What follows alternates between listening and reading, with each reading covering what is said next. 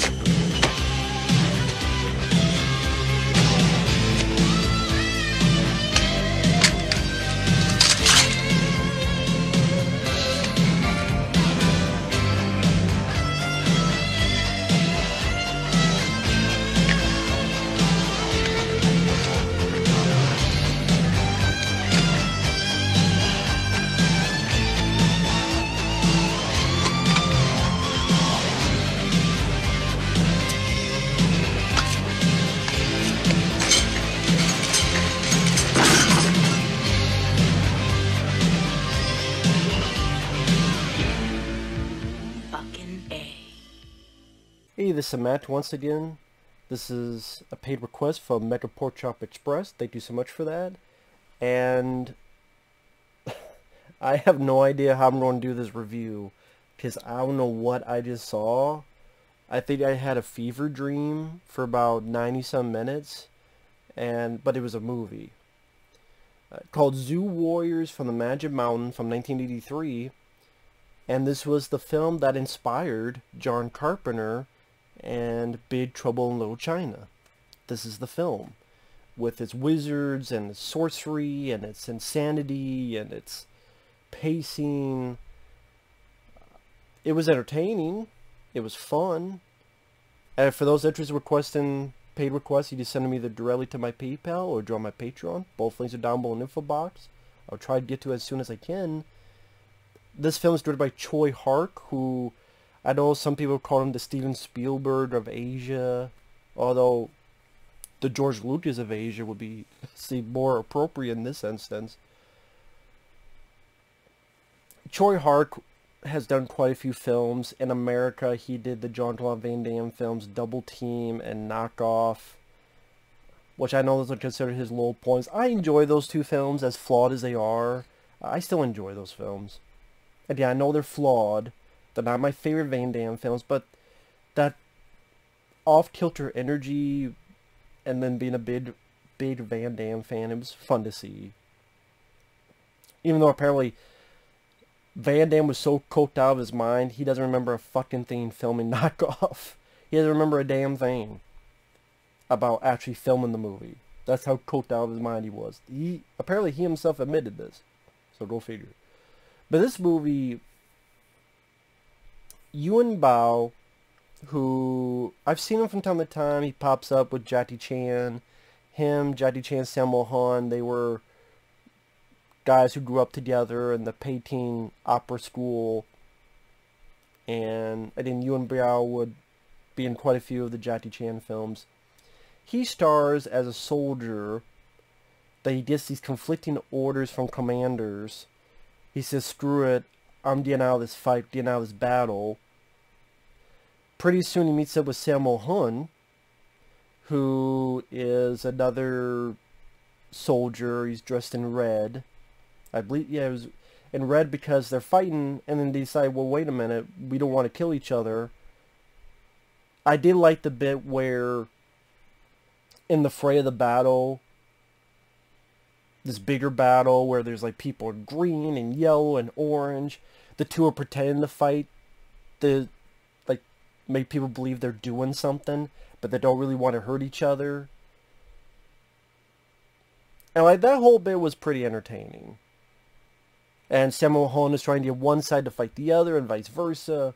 They keep getting apart. Those get back together so we can pretend fighting because we don't want to hurt each other, and then people will leave us alone. One thing leads to another. Yuen Biao is on a cliff, he falls, he finds this cave, he goes into it, and then he's in this other world, and that's where the insanity really hits the fan. And you have a swordsman, you have, I believe, like a monk and his apprentice. Sammo Hung comes back later as a different character who has these eyebrows and mustache that's long and twirly and will hold people down and hold things down and move on their own.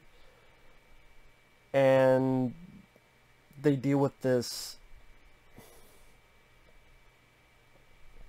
blood demon. They don't, a pure evil that does, they don't want it. They get these magic swords, and there's also an ice princess and her cavalcade of women. And like when Yuan Bao gets there, there's these like evil Tusken Raiders. Like imagine the Tusken Raiders from Star Wars if they're cloaked in black and more evil, and they got like jewel light eyes, and they're flying around, and Yuan Bao's getting the fuck out of the way, and the swordsman saves him, and he's throwing these blades, and at times he throws the blades, there's light coming out of it, and it's hitting people in the forehead, and there's a cave of skulls, and the monk and his apprentice, there's these things that they throw around to fight these animated like crows, these animated birds, and then this evil cult comes by, and there's all these projectiles being shot, and some get hit and fly back, and not bloody explosion, but like they get hit as like someone put a firecracker in their shirt. There's a point like there's like a ghost. Imagine like a red cloak with no body in it, but it has like a face and a mouth, and some guy's like throwing this stuff, and the cloak's going all around, and then like this was Tsui Hark and the group trying to make a big special effect movie like they did in the United States for the Chinese audience. They might have gotten some guys who worked on effects in the US. And while the effects may look dated, there is a charm to them. And there's actually a lot of ambition, a lot of inventiveness, and like I said, it's non-stop pacing to the point of exhaustion.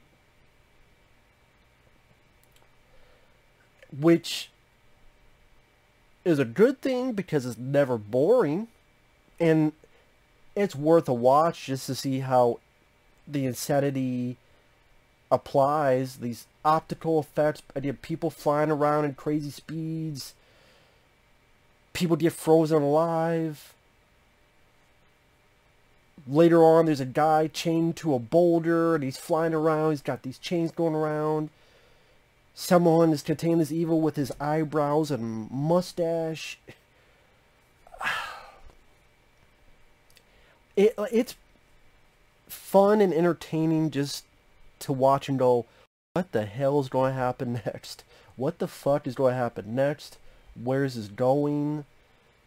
There's a part where Yuan Bao gets healed, and the guy keeps hitting him, and like his biceps will balloon up and down, and his chest balloons up and back, and then I think his back, it was him doing with his shoulders that make kind of like what Bruce Lee would do, like his shoulders ready to pop out, but they're just able,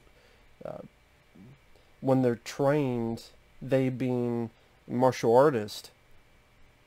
A martial artist is trained to be agile and to really maneuver their body in any way, shape, or form. They're able to do that. Kudos to the martial artist. And Yuan Bao was able to, and it just, but there's also some practical effects bubbling back and forth. I say there's a woman comes in that freezes people, and then they get unfrozen, and then the swordsman, he's like possessed, or there's an evil form of himself, and at times he turns gray, and at times it's like there's firecrackers inside him, and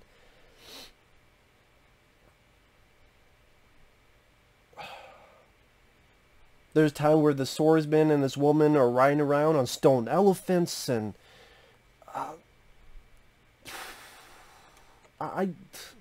to try to explain the plot, I don't know if I can do it.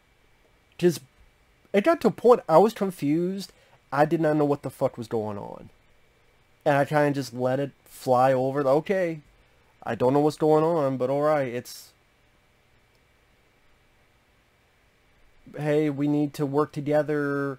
Oh, now this person has got evil inside him. Maybe they try to exorcise the swordsman. It doesn't work out. Then everybody gets frozen. I guess they get killed, except the three that remain. Yuan Biao, the one guy's apprentice, and this other girl. I guess everybody else who got frozen died. Just most of them you never see again. Like the swordsman you never see again. So that confused me. Maybe they said in dialogue, I missed it. Because it goes like this, and I'm like, I love fast pace as much as anybody, but I do think bits of the story and the cohesion, it's sacrificed to have this insane, ambitious filmmaking, and a part of me commends that. Really does commend that. But I do think, I felt like Big Trouble in Little China took that and did it much better, because I think Big Trouble in Little China, that's still a fast-paced movie, but it did calm things down. It does have a plot that makes more sense compared to this, and it does better with its characters. I actually get to know and like Jack Burton and Wayne, you know, Dennis Dunn's character, and Age Shin. I mean, it's not deep into his character, but you understand more than... Like, you don't really get much of an understanding of the characters other than maybe they want to stop the evil and, you know, war bad, like, kind of the basics. Yuan Biao, they try to do the zero to hero status. But I do think Big Trouble in Little China, like John Carpenter was able to have, with the writer W.D. Richter, who had done Buckaroo Banzai, and I'm going to compare the two because John Carpenter based his film on this, not plot-wise, but some of the crazy sorcery, and at the end when people are flying around, and like when Age Shin, Lo Pan doing the magic thing, that's kind of what they're, a lot of this.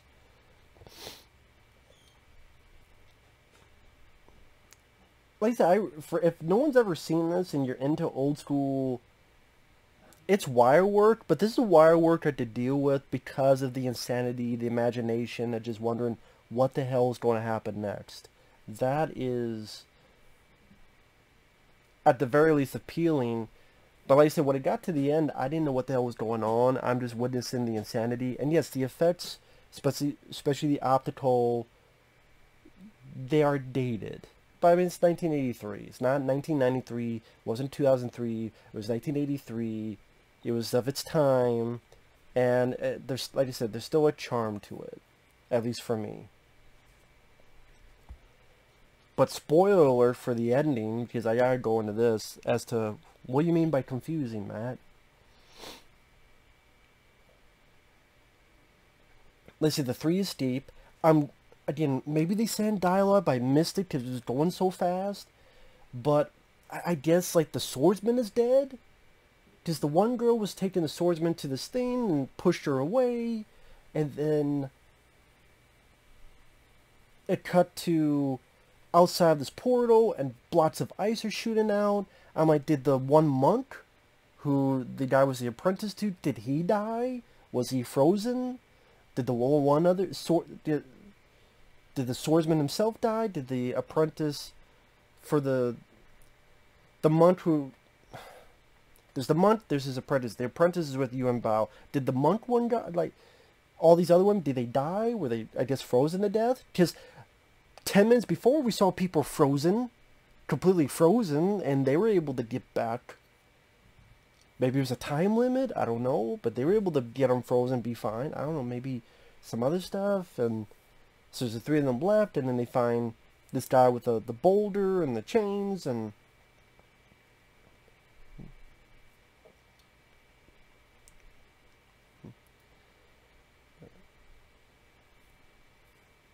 And then the part of me is like, well, what the fuck happened to that guy eventually? Did he just die eventually? Is he still with the... So I don't even know how to explain this. Then this lady grabs the two heroes, and they change clothes, and there's optical effects of them flying around as if they're Superman, and then they're in the sky with wannabe lightsabers, and they're fighting the bad guy who's now all in red, and I'm like, what the fuck is happening? And then, like, the guy's propelling them back, and then I think maybe the Ice Princess from before, like, she gets unfrozen, but I'm like, what about everybody else? Is everybody else still frozen? Do they get unfrozen too, or is this someone else? I think it was the Ice Princess, but like, what happened to the other people? Are they still frozen? Are they just dead? Are they too far gone? And then she flies off, and then she grabs the guy in red cloak, and then they disappear, and then the demon is coming out because Sammo Hung can't hold it in anymore, and then the two clap hands like Arnold, you know, and Carl Weathers and Predator, and then they form a fucking light shell, go down into the demon, and then it explodes, and then it's them and the girl who was left behind, because as I said, there was 3 that escaped, and then there's Sammo Hung, and they're laughing, and then there's the battle with the Sammo from the beginning in the red, and then he starts talking, and then he just flies off, and then boom, it cuts. I thought that was really abrupt for an ending. Really abrupt for an ending. I'm like, wait, that's it? Like, what the fuck? So I guess the swordsman's dead, I guess the monk is dead, I guess those women are dead, I guess, and why was the ending seem abrupt? I'm like, did I miss something? Did they cut something out for the ending? Why did Sammo Hung is voicing what the fuck happened? And you know, as a guy that would like more of a fight, more of an impact on the death of the character. Like, again, I think Big Trouble in Little China did it better, where Jack Burton finally gets the one thing where he does it right into Lo Pan's forehead. Or Dennis Dunn fighting the guy and then, you know, stabbing him, throwing the sword. Even the one guy, Harakiri, he's not going to stop. The ending just seemed abrupt in this one, and so, again, while I enjoyed watching the film for the insanity, I recommend the film if you can find it for the insanity, what it was trying to do creativity-wise, with the crazy off-the-wall flying around, and I could see the Big Trouble in Little China influence. Like, there, even in the background, there's these statues that remind me of Lo Pan's lair in Big Trouble in Little China. They had these weird statues in the background. I do recommend watching the film for its insanity, its creativity, its craziness. It's just, I don't ever see myself watching it again, because I can't say I really got into the characters. They were fine. Like, you want good to triumph over evil, but, you know, this is where I think someone like John Carpenter with W.D. Ritter did better in Big Trouble in Little China, where you got a lot more fun, like, personality of the characters. I thought that was done better. This, I think, character work as story cohesion was sacrificed for the insanity.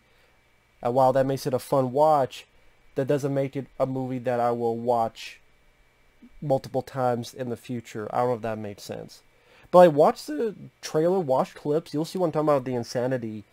And especially when the ending is just going rapid fire, like, wait a minute, there's a girl in the sky, and then they grabbed him, and then they have to change their clothes. Now they're in black, and now they're now they have these wannabe lightsabers. Now they're facing the guy. Now this one girl goes and grabs the guy. Then they turn to a whirlpool of light, and then it make the thing explode. And I'm like, what the fuck's going on? What the fuck's happening? I'm like, hold it. Hold it, what the fuck going on? No, fuck that, we're gonna go, it's like, so you might not understand what's going on. If you just, you know, you enjoy the visuals, and enjoy the insanity, enjoy the creativity, the ambition, the, you know, fun, charming, old school effects, some pretty solid work. Not too bad choreography either. I mean, I'm always going to be the guy that's more of the Bruce Lee, Jean-Claude Van Damme, you know, more old school type of fight scenes. But, you know, this was I would rather watch this any day over Crouching Tiger, Hidden Dragon. Like, this is more, compare the two, this is more interesting, more crazy, more imaginative, and more fun. More fun to talk about. And more fun to watch. I'll give it that. So, I did like the movie. It's just not a film I'm going to seek out to get into my collection. But it is a fun watch, and it's worth it if you're at all a fan of these type of films. If you want to see the inspiration for Big Trouble in Little China, alone, it makes it worth a watch. And like I said, there's a lot of fucking craziness to it. And when it starts, it does not stop. It's almost non-stop. Like I said, almost to the point of exhaustion. So, take that for what you will. So, with that said, thanks for watching. Take care. We'll see you guys later. Bye-bye.